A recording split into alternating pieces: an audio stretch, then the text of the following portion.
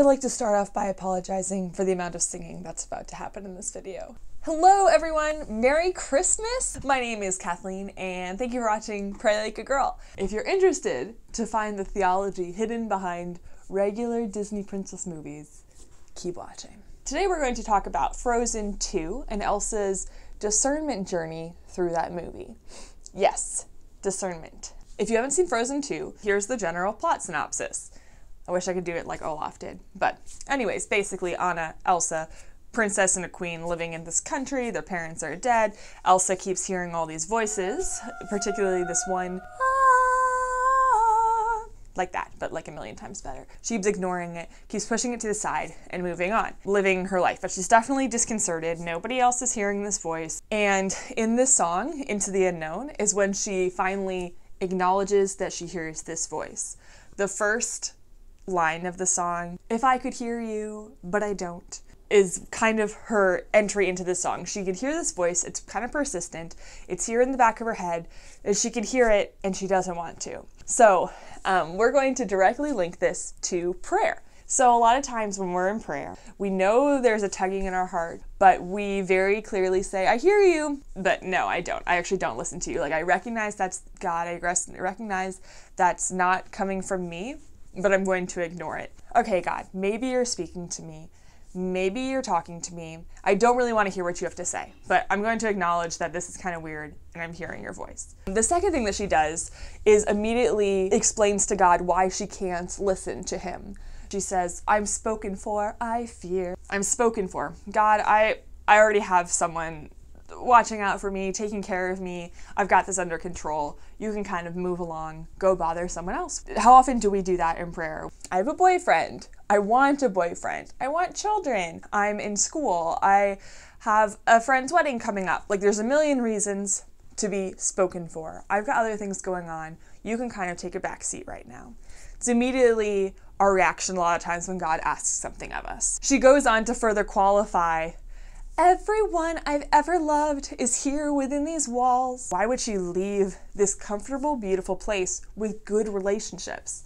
A lot of times when we're discerning vocation, that's something that comes up. Good things. Relationship with your family is a good and beautiful thing. Relationship with your friends, with loved ones.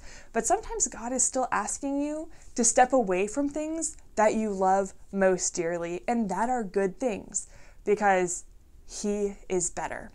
At this point in Elsa's discernment, she's saying, my family is the absolute most important thing. But really, who is the most important thing? God is the most important thing. And so that's an invitation to put him first on top. These other things are good and they can be part of our life, but they have to come after God.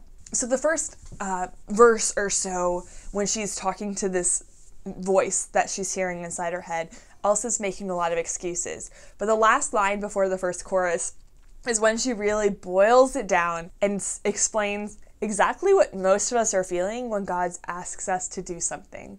She says, I'm afraid of what I'm risking if I follow you into the unknown. Again, sorry for my singing. Yikes. I'm afraid of what I'm risking when I follow you. I mean, how many times have I said that in prayer? I mean, this really strikes a chord with me. That's when I heard that line of the song is when I realized Elsa's really going through the discernment journey. But she doesn't stop there. That is not the end of the song. She keeps digging deeper and keeps hearing this voice, keeps hearing the spirit, and keeps the dialogue up. That's the important thing. You can say in prayer, God, I'm afraid of what I'm risking. But don't stop there. You have to keep going. That's when you're going to start making headway. In the next verse, after she's into the unknown, and you know, all of that. I know deep down I'm not where I'm meant to be. Everything's going well for Elsa.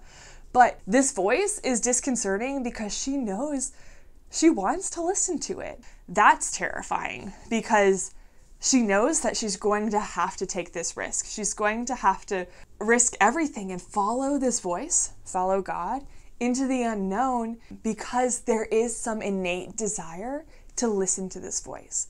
Just like there is some innate desire in us to listen to the will of God, to really follow his will, even when we don't know what that is. And he points us in the right direction by giving us the discomfort. And then she finally admits, part of me longs to go into the unknown.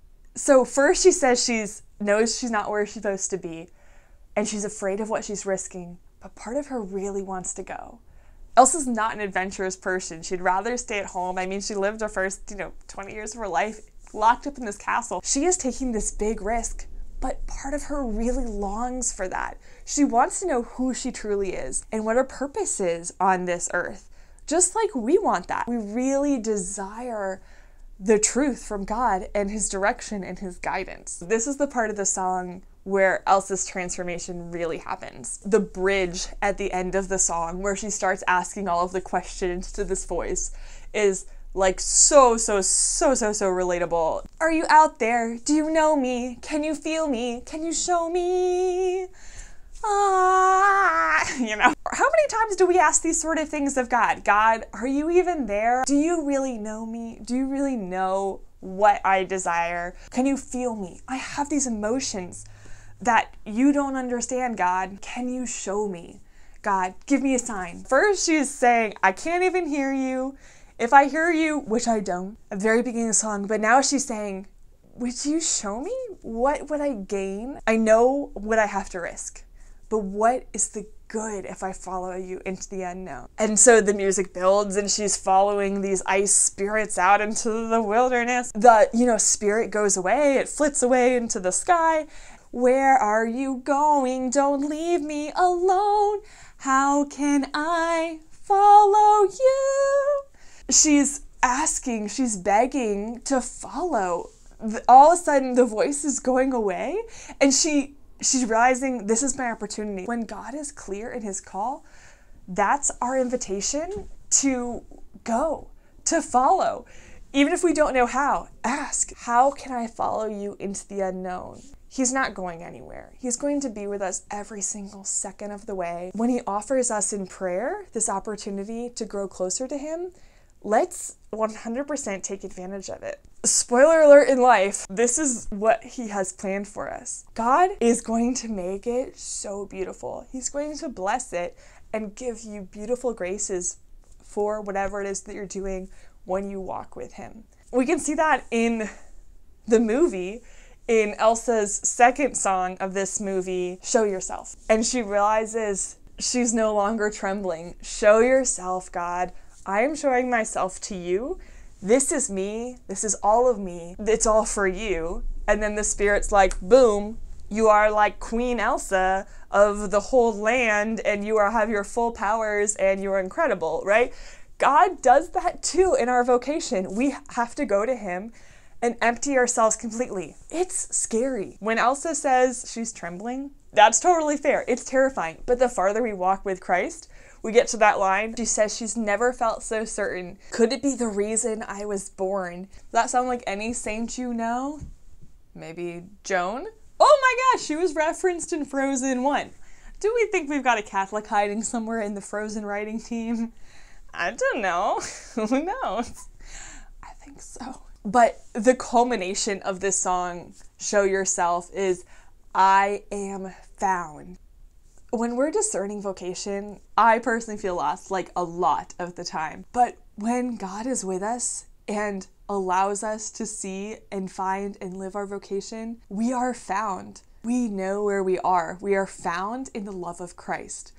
And that is the most we can ask for. It is a beautiful song in the movie. It is a beautiful realization of her finding the fullness of her powers and where she came from. We want to know what we were made for. God has a plan for each of us. And when we find our vocation and when we are allowed to live our vocation, that fullness of power that Elsa receives is the same thing that we receive in marriage, in religious life, in a single vocation. Not to say that it's without any problems. Obviously in the movie there's lots of problems that come up afterwards, but God is with us in every step of the way.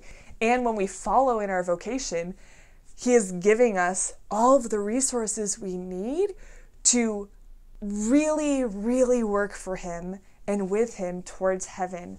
And it's just so beautiful and glorious, and the light show in the cavern is not at all an accurate representation of the grace of God, but it's a little glimpse into the wonder and beauty that God is and that he has in store for your life and for mine. So even though it's scary and we're risking a lot to follow him, please pray that we can follow God into the unknown, because in the unknown, he has something so beautiful planned for each and every single one of us. And I cannot wait to find it. Pray for us. We are praying for you, and we will see you next Friday. Merry Christmas.